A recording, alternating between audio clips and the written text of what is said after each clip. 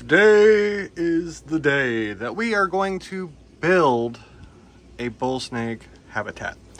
But before we get into that, guys, I'm James and you're watching Blue Dog Reptiles.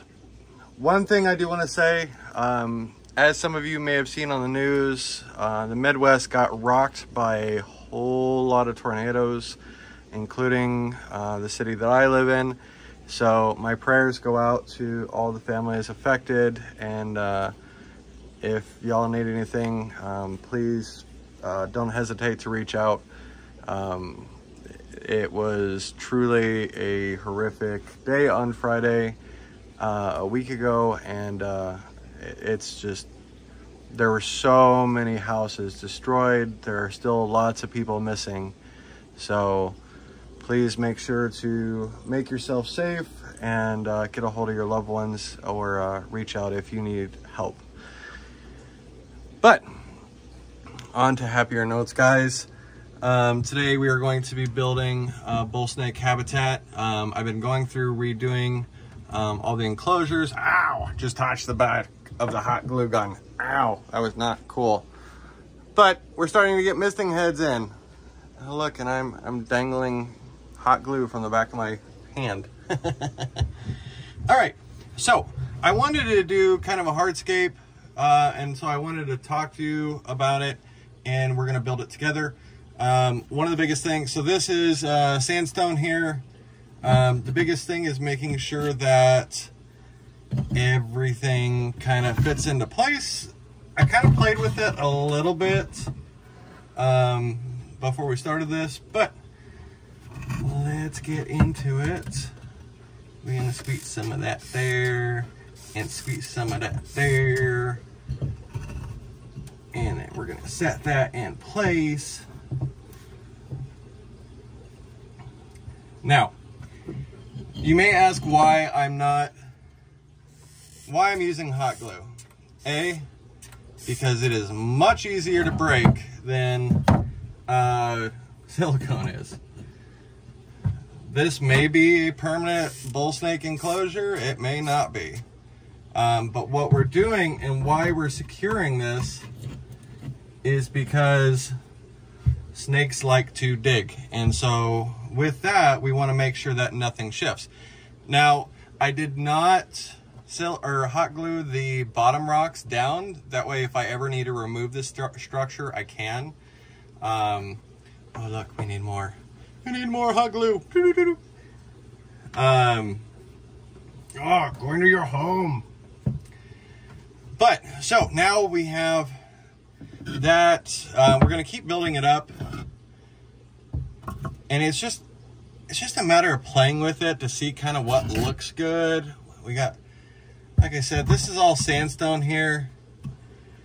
There is going to be a big plant in here that comes out this way, a big tree.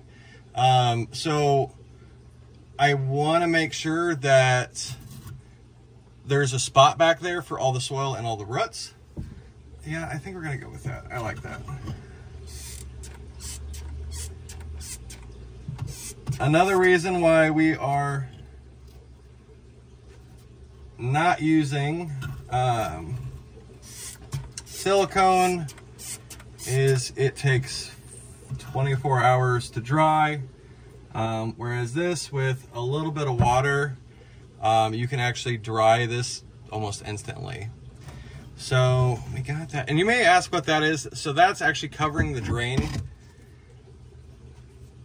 Let's see.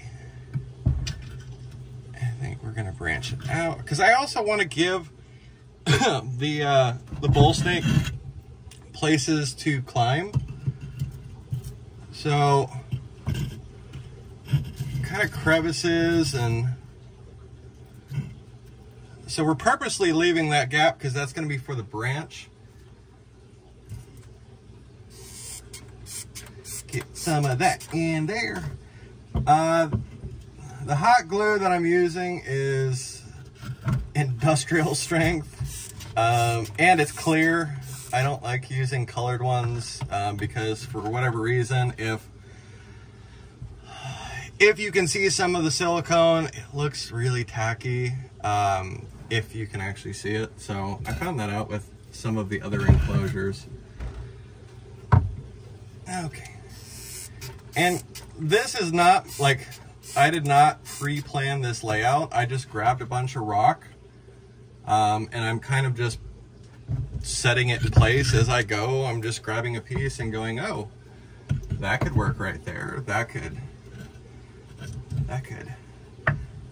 do.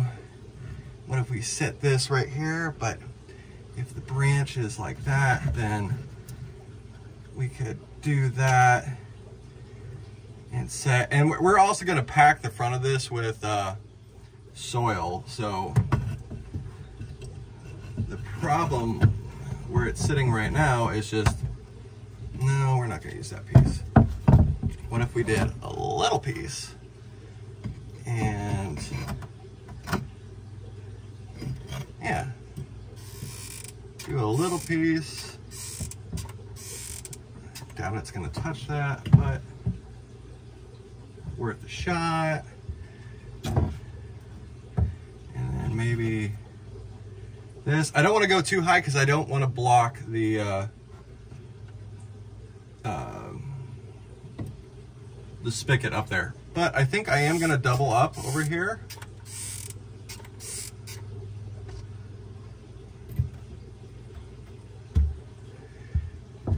And then what we're going to do, and I have plenty more of this stuff, so I think we're going to set that one right there.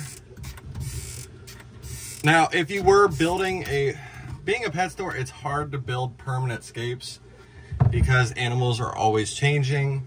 I try to keep them looking close, or oh, what's the word I'm looking for? I'm trying to make it where multiple animals can live in this habitat, but it depends. It's hard to do sometimes.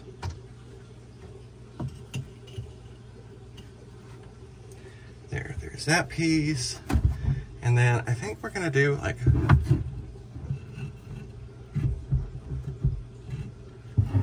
do we wanna do maybe a ledge or something? I am gonna shoot some hot glue, and I can see it cracks, and I wanna make sure that these two piles are connected. That way, if the snake's on it, it doesn't shift at all. Like if they were to lean on this one, it doesn't flip forward. So, I don't know, do we wanna do it? I think we're gonna wait to put this one in until we actually get the plant in. Oh, let's see if I can not get hot glue all over my camera. So we're gonna set that. It's gonna go in timeout in the corner. We're gonna back you guys up so you can see. And then what we're gonna do here is we're gonna grab all the roots from this tree. Now, this is a ficus tree. I think what I might have to do is I might have to put some soil in there first. I apologize if you guys can't see.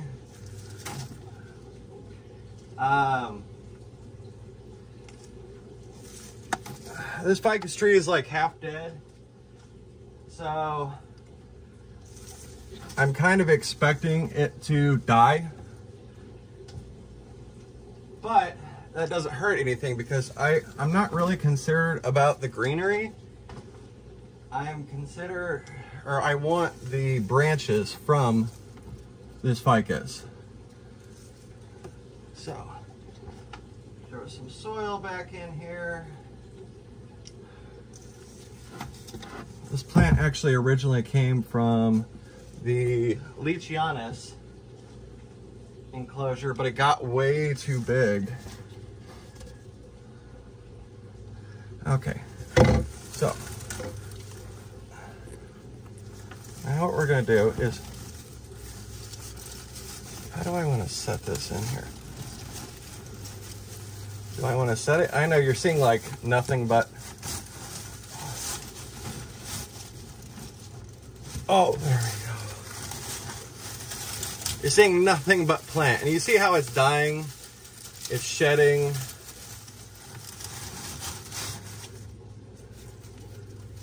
So, what we're gonna do is I want that sandstone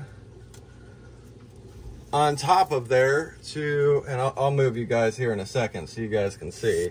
You're not just like, I can only see the plant.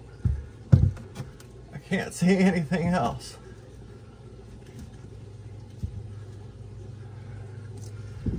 Alright. So you can see I got the plant in there. But we need to add some more soil.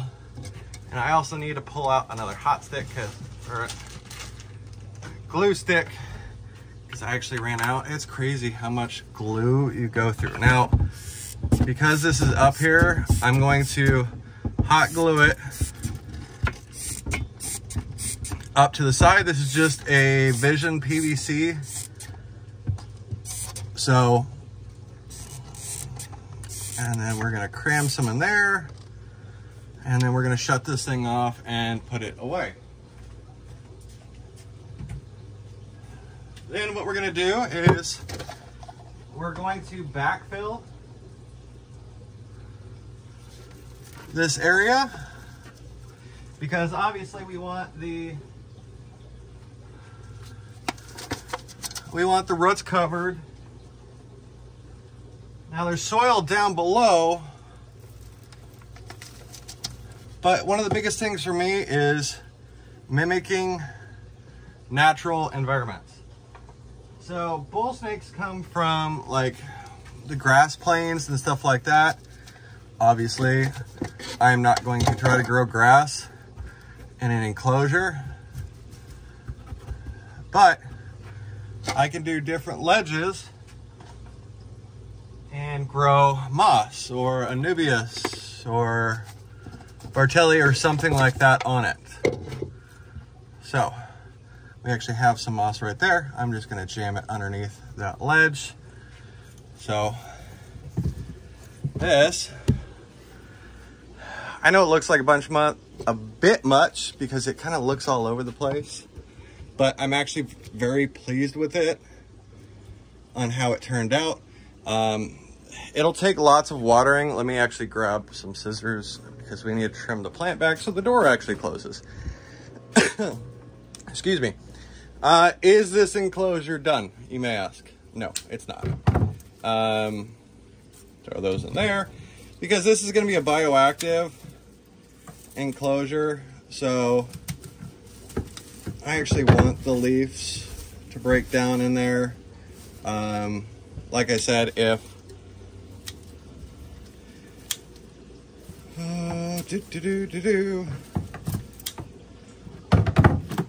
there we go. Now the door will actually close. But that'll make an awesome piece. This also gives the bull snake a place to hide underneath here. But if you enjoy that, I know this ran a little long. Thanks for watching. Stick around for part 2. We will see you guys next time.